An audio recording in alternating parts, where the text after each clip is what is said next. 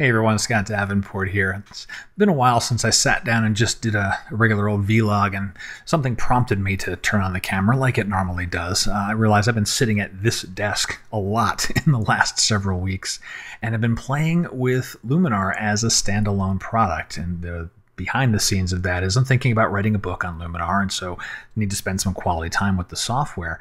But what prompted me to turn on the camera and record this is realizing that it's been fun being in a tool that is not familiar, like the back of your hand familiar. I've used Luminar since it came out. This is like late 2016, but mostly as a finishing tool for photos that I would start somewhere else and then finish them off with a particular look that I like that Luminar gives me.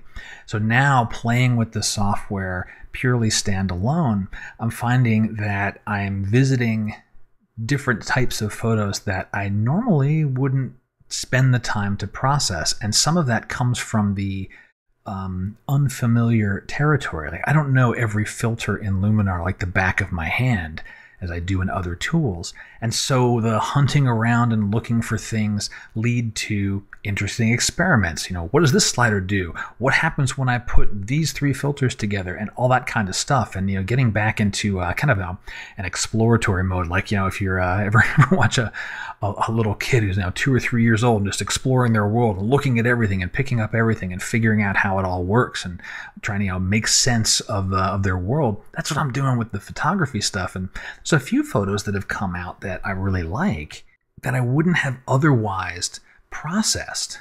I got this one shot that I took in New York, just walking around Grand Central Station.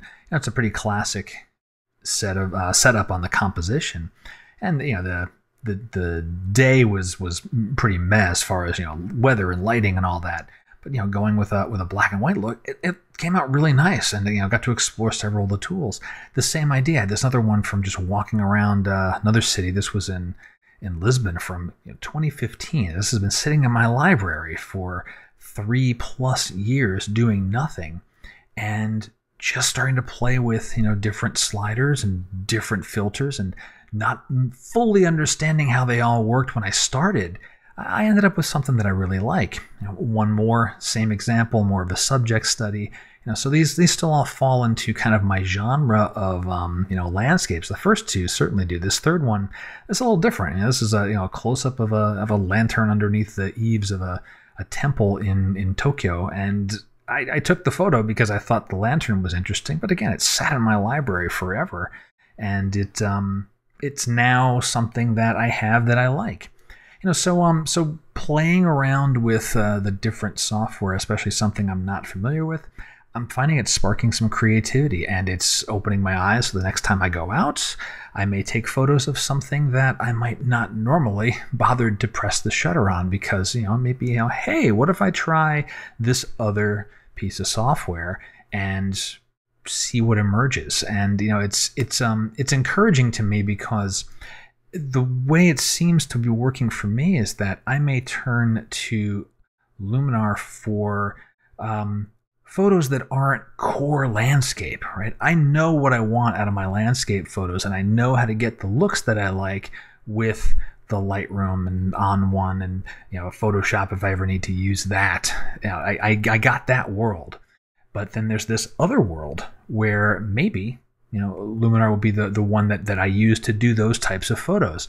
And so, I don't want to have, 4 different, 5 different, 6 different photo editors that all do the same thing. Because then, well, why have 6? You just need 1. I'm cool with some of them being for a particular style or genre of photo or a particular look, and then others being for something else. Does it make my editing world a little more complicated? Well, yeah, a little bit. Are there things that I would like to have Luminar be better at? Yeah, there are a few. Retouching comes to mind. That's something that could be greatly improved in Luminar. So there's some workflow things I'll need to work out for when I want to work on a travel photo. I'll probably be doing retouching somewhere else, and then doing the full look in Luminar's filters. But anyway, it's been an interesting experience. I thought I'd flip the camera on and record some thoughts about it. and share them. And that's really it. There's no other point to this video. And if you made it this long, thanks for watching the whole thing. And I'll see you again soon. Bye.